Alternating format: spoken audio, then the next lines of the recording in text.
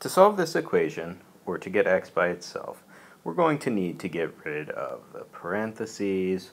We're going to need to get rid of the 5, the plus 3 here.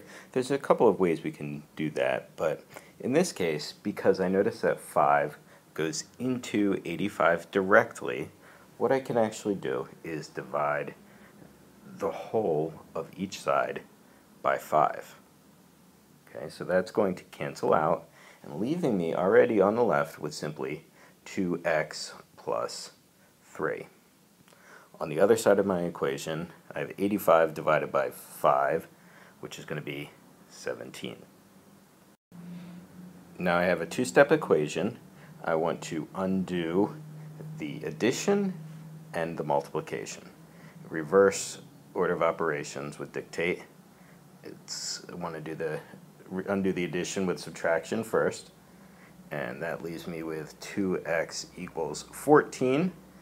And now I simply have to divide both sides by 2.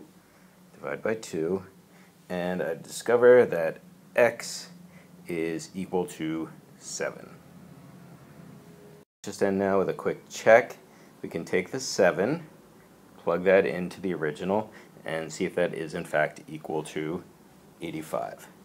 So starting inside the parentheses, 2 times 7 is 14, so it's 5 times 14 plus 3, and that's going to be equal to 5 times 17, and 5 times 17 is in fact equal to 85, so it does work out.